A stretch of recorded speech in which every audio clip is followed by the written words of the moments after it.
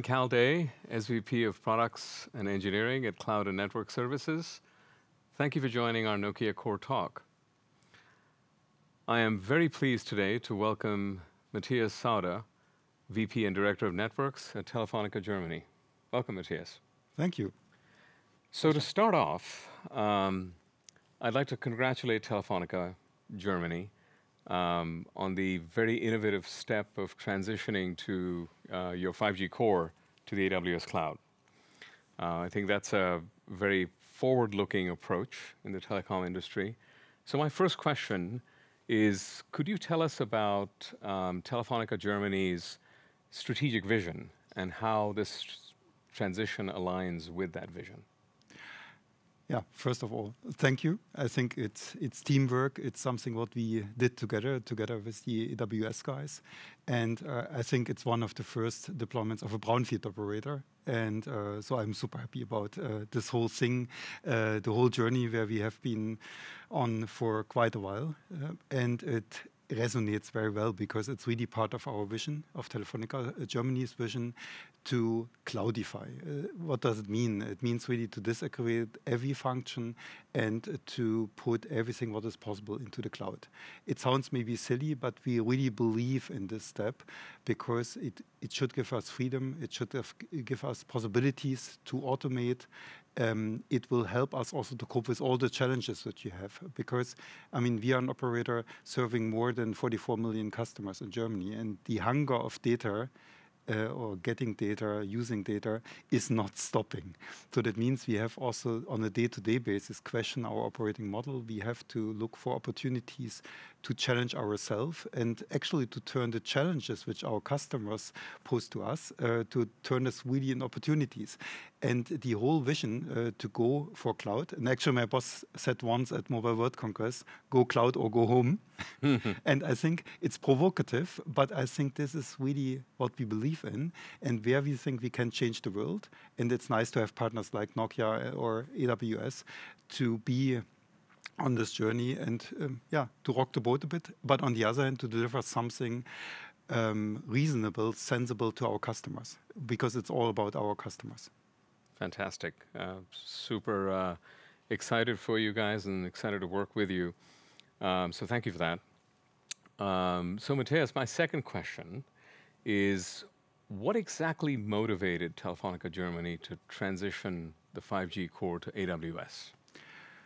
I mean, it's part of our transformation project. And it doesn't mean that we don't talk to the other hyperscalers. But in this case, we found really mindshare with AWS. We found it with Nokia. And it's part of the game to modernize our infrastructure, to look at other systems, where do we want to place them. And there are also other systems that you place, for example, in the Google Cloud. But in this case, we found AWS the most suitable platform. It gives us really the possibilities to deploy rapidly, to scale, to be efficient. It's green, it's about resiliency. But there's another thing which is super important once you want to operate in Europe. It has to be super secure.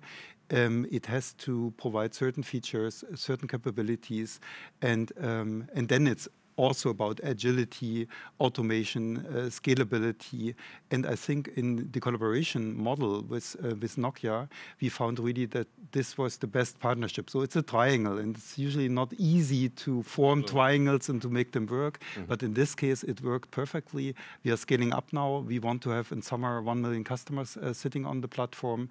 And I think also we found partners in crime to change in the industry, because it's a constant in our industry. We have to be efficient, we have to be fast, and we really want also to, I said earlier, rock the boat, but it's also a bit about inspiration, believing in innovation and into change. And I think in this partnership we found what we were looking for, and we are super happy about it. Fantastic. That's a great rationale, great story. How do you envision the innovation of new services, and how does that improve TTM, time to market, with this new cloud-based infrastructure? What advantages do you get? I mean, let's maybe not look at the cloud, but I just realized today I'm already 30 years in this industry. I mean, in the past, it was always build a platform, test the platform, put the software on it, test the software, and it took you easily half a year until you could serve your customers. Absolutely. And now it's like this.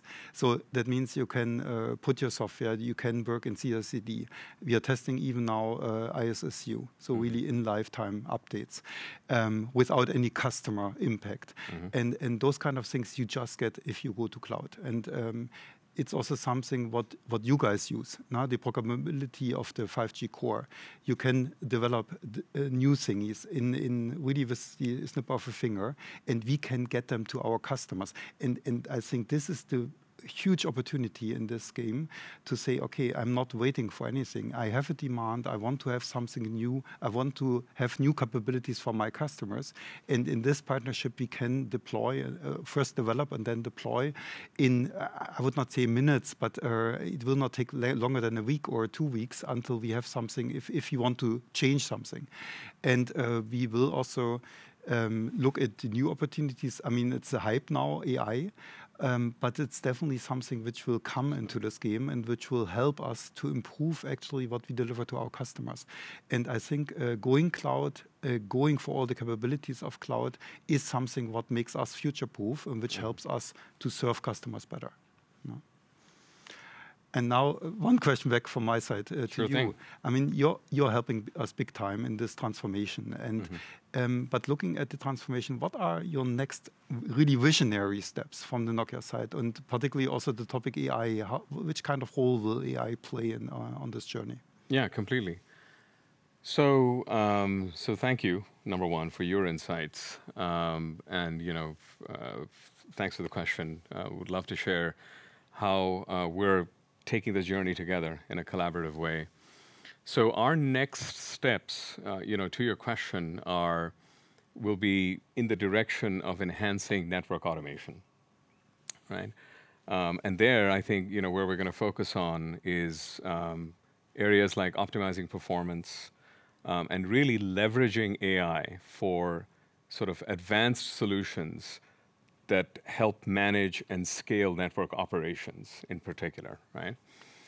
So we've made some progress in developing, I'm going to say, AI-powered tools and capabilities that really provide real-time insights and take, like automation to a more predictive set of capabilities. So if we think about maintenance or network optimization, as we take the journey towards truly autonomous networks versus networks that are just automated, right? Which is, like a precursor to true autonomy, so to speak.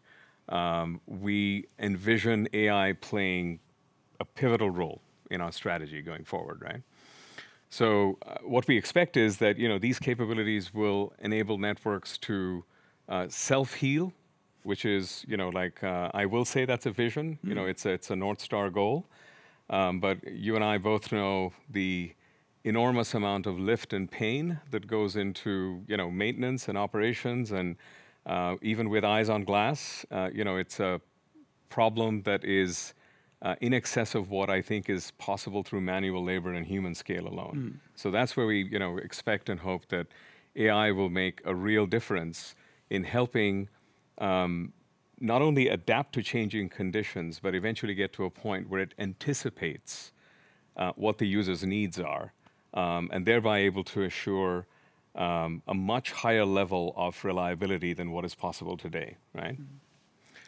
So I hope that gives you a little bit of insight. No, absolutely. I mean, just one reply on this question.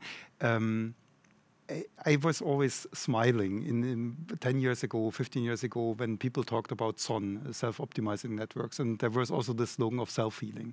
And in the beginning, I was always smiling and said, it's not possible. Right. But eventually, if you really look what happened since then, it's possible. I mean, you have it now in radio network. Right. You have self-healing capabilities. And I would expect the same thing now happening in core networks. And this would be really the next big thing. And I'm not smiling anymore. I'm looking forward to get it. Right. It's a smile of anticipation. Exactly. Fantastic, Exactly. fantastic. So I have to ask you, Why Nokia? Telefonica's choice to partner with us. I'd love to know a little bit about that. I mean, there's for sure one component about people. Now, this is for sure when you find people who share what you share your vision, who share actually the hunger for innovation, and this is what we found in Nokia in core, in the whole organization. We found many people. It starts really from sales up to engineering level, up to the highest possible management level, leadership, and so we found the mind share, and we all said we want to do this. Now this was not just we would like and let's explore, let's do a POC. It was more we want to do this. Yeah. We want to deliver, and there we are. And then it comes really to the architecture. I mean, you guys built something which is secure. It's cloud native. It's a core really which fits perfectly into public cloud. It's robust. It's scalable. And yes, most likely we have to look at performance once we have the customers on it. But nevertheless, you have proven it's possible also with a greenfield operator already. So this is also part of the track record. And we have worked with many operators, not just operators, but also with providers. And I think Nokia is close to our heart, particularly the core and transport side. And from this perspective, I think we found somebody who can help us to seamlessly integrate into AWS. More importantly, we are working in Europe. So Europe wants to have data in Europe. There are regulations. We have to make sure that it stays there. We have to make sure that it's encrypted. And in collaboration, Nokia and AWS, we got what we needed. And from an automation perspective, we are exploring now what's possible. We get this from you guys. You help us. You're more than an ideal partner for this project. And actually, it's also a bit co-creation. So this is really about sharing a vision, but then also, I mean, a vision without a plan is nothing. Now it's just a vision. It's something on paper, PowerPoint. Here it was more how to plan it, how to make it happen, how to get it to the customers. And this is going to happen in the next days, so to say. I mean, we have customers on it, but now let's scale it. And really looking forward to it. And that's why Nokia. Thank you. Thank you. Very kind and generous of you. As are we, looking forward to it. And we think of our valued, deep, trusted customer relationships is also an opportunity for design partnerships. So definitely looking forward to, more opportunities to, kind of envision the future together, and then, as you say very correctly, realize it together. And so, in that spirit of kind of looking ahead a little bit, what new consumer, B2B customer use cases are you thinking about? Do you envision with your new enhanced network capabilities? Yeah, and I hope there will be many, because I mean, this is a topic, the hottest topic in our industry. What can we monetize? How can we change the game from just selling connectivity? Yeah. What else? What else can we provide to customers? And I mean, it starts. We talked a lot about Open Gateway, API exposure with the NEF, with the network exposure function. And we talk also for years, actually, that the user plane function has to move closer to the customer in order to explore new use cases which are based on low latency. Mm-hmm. This might be for slices for enterprise customers, but this might be also for gaming possibilities for consumers. Right. And all those kind of things are getting possible now. When we look at B2B, and we are really selling it already, it's slicing, it's automation, it's slicing, and they are really dedicated network segments for dedicated enterprise applications. And it might be not super fancy sometimes. Sometimes it's really just IoT, and it's sometimes just for water providers that they measure, that they can read their sensors, but it has to be reliable. Yeah. Simple things, not consuming a lot of bandwidth, but really safe and secure transmission of data, and put a slice for this. It might be MBB. I mean, we are heading towards the European Soccer Championship. Those kind of use cases where you have MBB slices in order to serve cameras. And we can also look to healthcare, where we also partner with certain hospitals to Right. try out new things. And all those kind of things, they are getting now really, really possible. So, I mean, in 5G, we have now almost fifth birthday in Europe deploying 5G.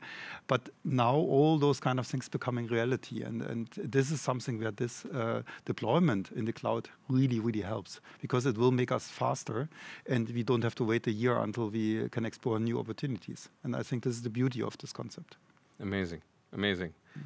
So let's talk a little bit about the concept of collaboration, right? So, so as you know, you folks at Telefónica Germany are sort of marching down this path on your journey of innovation. How would you say you see this transition to the cloud, all right, and cloud-based infrastructure? How does that impact and motivate collaboration with other industry partners and stakeholders? I mean, we see this everywhere. This reshapes actually the whole landscape. Yeah. We see this on the IT side in our IT transformation, because all the new BSS systems are moving or moved already to the cloud. So there is no monolithic infrastructure anymore. Yeah. And you get a complete different partner ecosystem when it comes to SIs, when it comes to actually companies helping you on the journey. It's also the relationship with you guys. Would we have thought about to talk to Nokia having an Ericsson packet core already deployed? So, but in the cloud era, it's not just that you have one partner and you're married forever. You can have many partners for many different purposes, and you can also look who brings most innovations to the on the table. Right. So that means there is a chance for us also to explore different partnerships, to reshape partnerships. Also, who would have thought that Nokia comes as a software provider? So because Nokia was known for hardware components, yes, a bit of software on top, and you get a fully reliable system. But now Nokia comes in the cloud era as a software provider. And it's a complete different partnership. Absolutely. It's also a different kind of conversation which we are having now, and all those kind of things are happening. And we expect now also, once we have network exposure function deployed, open gateway, all those kind of things, that we talk now also to application developers, and that also other kind of people are joining us to develop new things. And my personal hope is also being also accountable for transport and radio, and that I get also third-party developers helping me to optimize the radio network. So also things where you had to buy solutions, where I would like to have partners helping us to solve certain use cases. And I think we will see the same then, particularly on the automation, making use of the new core solutions. I see a huge potential for our future. Super inspiring. Matthias, thank you so much for this interesting discussion and your time today. And I'm looking forward to our continued collaboration, cooperation, and the magic that we'll do together. Thank you very much. So, folks, this concludes our Nokia Core Talk, and thank you for your time today.